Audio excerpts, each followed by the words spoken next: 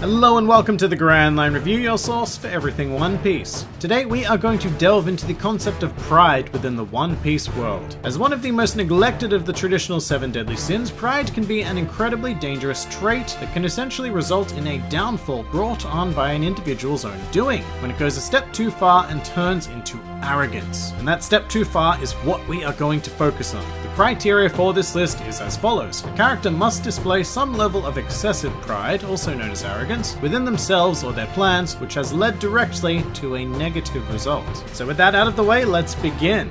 Welcome to the top 5 most arrogant characters in One Piece. Number 5. NL. As a man who referred to himself as, and more than likely believed that he was, a god, NL certainly fits the criteria of being a proud character to say the least. I mean, he even displays that super tropey trait of an annoying genius eating an apple. I don't know why it is, but there's something about eating an apple that's just so damn arrogant. But anyway, the main cause for NL's pride was actually pretty well founded. His devil fruit is the only fruit in the entire series that has been referred to as being in the invincible class, and made him immune to most sources of damage, as well as increased his destructive capabilities to the point where he can destroy entire islands with ease. Oh, and he also possesses one of the most OP senses of observation haki we've seen in the entire series. But with all of this power, NL quite understandably became incredibly slack and over-reliant on his natural abilities. So when the unthinkable happened and a rubber man arrived in the sky, NL was pretty much finished on the spot. For all of his power, he simply could not stop one very determined rubber boy. Number 4. Galdino.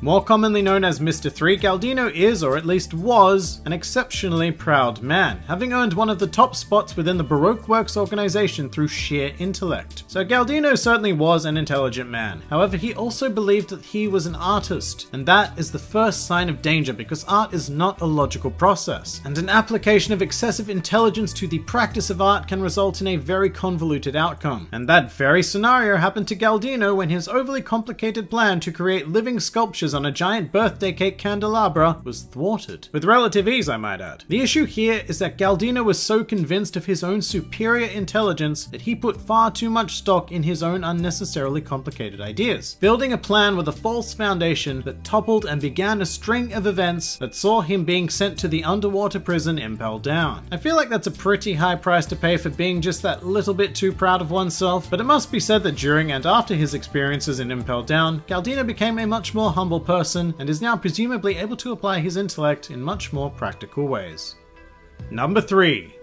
Moving on, we actually have Galdino's former boss, Sir Crocodile. In terms of intelligence, Crocodile is several steps up from Galdino in every way, and doesn't have the pesky sense of artistry to hold him back. Crocodile is one of those people who comes up with backup plans for his backup plans, and has a tendency to work out his victory down to the very last detail. However, all it takes is one moment of arrogance to send all of that toppling down. As far as I can tell, Crocodile made one mistake during the entirety of his Alabaster infiltration and assault. That mistake was not killing Monkey D. Luffy when he had the chance, and I should point out that he made that mistake twice. Instead of finishing the job, Crocodile arrogantly assumed that his power had overwhelmed Luffy, and in 2 instances, he simply walked away, to which Luffy recovered and struck back on both occasions. And I really must stress just how huge a mistake this was, because it didn't matter that Princess Vivi had discovered his plans, it didn't matter that the other Straw Hats had managed to defeat the entirety of his organization. The only thing that prevented Crocodile being victorious was that final showdown with Luffy. One mistake made out of pure vanity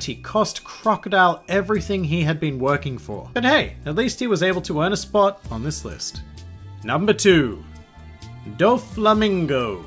Don Quixote Doflamingo was raised as a celestial dragon, so it's no wonder that he grew up believing that he was naturally superior to every other being in the world. This was further cultivated by growing up as the head of a crime family, and by the time Doflamingo was an adult, his arrogance and sheer belief in himself was at an overwhelming level. For the most part, Doflamingo doesn't even consider his defeat a possibility. As a result, he engages in exceptionally risky behavior, which during the Dressrosa arc culminated in his defeat. One prime example of this is the fact fact that he put the actual Mera no Mi in a chest for the Colosseum prize, believing there was no way that his officer could be beaten. And just where do I begin with this? I mean, if there's no way that Diamante was going to be beaten, then why bother even putting the fruit in there and risking, say, the number 2 officer of the Revolutionary Army stealing it and using it to contribute directly to your downfall? And Doflamingo was full of that sort of thinking, right up until the final blow, actually. He waited far too long to take the threat on Dressrosa seriously and paid a huge price as a result of his arrogance.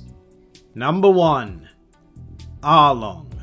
Now, Arlong is a unique case on this list because his pride wasn't so much in himself, but in the entire Fishman race. Arlong was a proud racist, believing that Fishmen had an advantage over humans in every conceivable area. Now, this core belief would eventually send his entire empire toppling down, all due to a mere handful of humans. But Arlong's arrogance goes a bit further than that. Firstly, Arlong believed that he knew perfectly how to manipulate humans, generally involving money, either paying money, such as to Captain Nezumi, or making a bargain for money, such as his deal with Nami. In the latter case, Arlong broke his bargain with Nami and was entirely convinced that there would be no repercussions because 1, he's an invincible fishman, and 2, because he thought he had complete psychological control of Nami. And neither case turned out to be true. Arlong's pride was entirely unfounded and he was beaten by a 17-year-old human boy wearing sandals and a straw hat. If Arlong had been even minutely less arrogant and allowed Nami to buy back Kokoyashi Village, he would still more than likely be the ultimate terror of East Blue. Instead, he has now lost everything, but he has gained the number 1 spot on this list. And that pretty much does it for the top 5 most arrogant characters in One Piece. If you enjoyed this video, then feel free to like, favorite, or subscribe, and please do comment with your own, let's say, overly proud characters. This has been the Grand Line Review, and I'll see you next time.